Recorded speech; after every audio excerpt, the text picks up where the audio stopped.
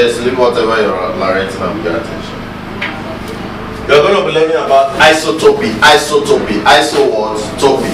Isotopy is a phenomenon in chemistry that is very basic and important. You need to know about it. Is that clear? Isotopy. What is isotopy?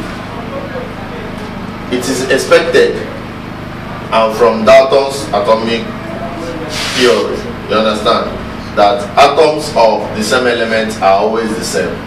Is that clear? That's what Dalton's atomic theory said. That when you come and find the atom of potassium here in Abuja, is that clear?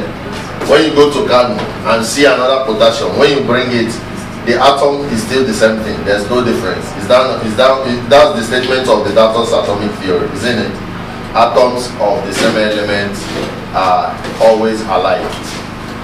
But you find out that due to advancements in chemistry, when we started using mass spectrometer and other equipment, we find out that this is not true. Atoms of the same element, potassium, you understand? But they are not alike. One might be having the atomic number of this, mass number of this. This one is having mass number of another thing. Two of them will have the same atomic number. You understand? If it is potassium that has calcium has 20, isn't it? 20. If you get it here, it will have atomic number of 20. Get it in Zuleja, it's still atomic number of 20. But the mass number is not the same. I know that mass number is simply the number of proton plus the number of what? Neutron. Number of proton plus the number of what? Neutron. Now, the concept of isotopy is saying that the number of neutron of the atom of potassium that you find here might not be the same number of neutron in the one you find in Suleja. Number of neutron in the one in Suleja may be 19 and the one you find here will be what? 18. Is that clear? Making the mass number to be what? Different. The atomic number are the same, but the mass number is what? Different. Because the atomic number is the basic identity of the element. So it's the same, it doesn't change. If you say the first 20 elements, hydrogen is 1, is it not? Helium is 2, is it not? It's the same thing everywhere. But their mass number does what? Vary. Their mass number do what? Vary. Their mass numbers do vary. Is that clear? And that is what isotopy is explained. It says that isotopy is the existence of atoms of the same element. Atoms of the same what? Element. Having the same atomic number but what? Different what? Mass numbers. They have the same atomic number. Atomic number doesn't change. Is that clear? But the mass number can be different because of what? The difference in the number of what? Neutrons. The difference in the number of what? Neutrons. This is due to the difference in the number of what? Neutrons. The mass spectrometer shows relative abundance of what? Isotopy. Then how do we explain this? Now, you know that hydrogen has the atomic number of what? 1. Isn't it? But you find out that you can have hydrogen having the mass number of 1, we can have hydrogen having the mass number of 2, and we can have hydrogen having the mass number of what? 3. But do you see that the atomic number is the same all through? Can you see? Atomic number of hydrogen is always what? 1. So what is the number of neutron here? Number of neutron. Who can tell me the number of neutron here? Who can tell me? What is mass number? What is mass number? Mass number is equal to what? Number of proton plus number of what? Neutron. Is that clear? And number of proton is always equal to number of what? Electron. Is it not?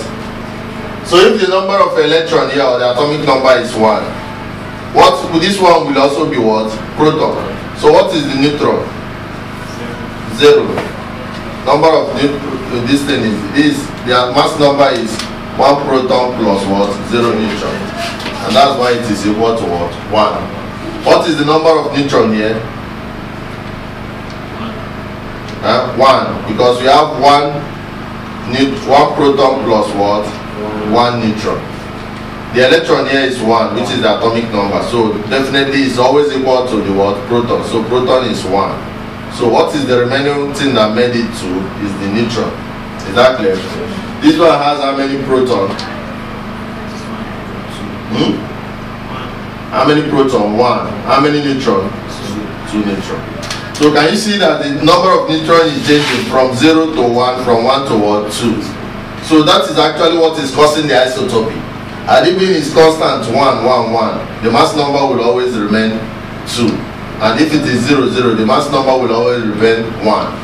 Is that clear? So that's why we say this is due to the different number of what? Neutrons. Now if you come to this hydrogen is known as tritone, this one is deuterium, this one is what? Protein. Now if you come to oxygen, oxygen has the atomic number of what? Atomic number of what? 8. It doesn't change. But it can have various mass numbers of 16, 18, and 17 and what? 18. What is the most stable and most common isotope of oxygen? Which one? The first one.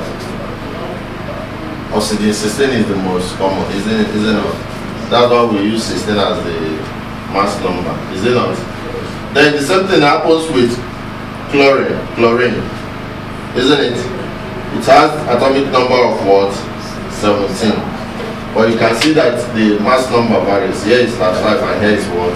7. Now if you say what is the relative atomic mass of chlorine, you see that it's around 35.5, is it not? Do you know why it's 35.5? Because the relative atomic mass is normally the weighted average of the mass numbers of the what? Isotopes. The relative atomic mass would have been only 35 or only 37, but because there are 2, you can calculate the what? The average. That's what gives the relative atomic mass of chlorine to be 35.5. Is that clear? Is that clear? So that's how we come about that.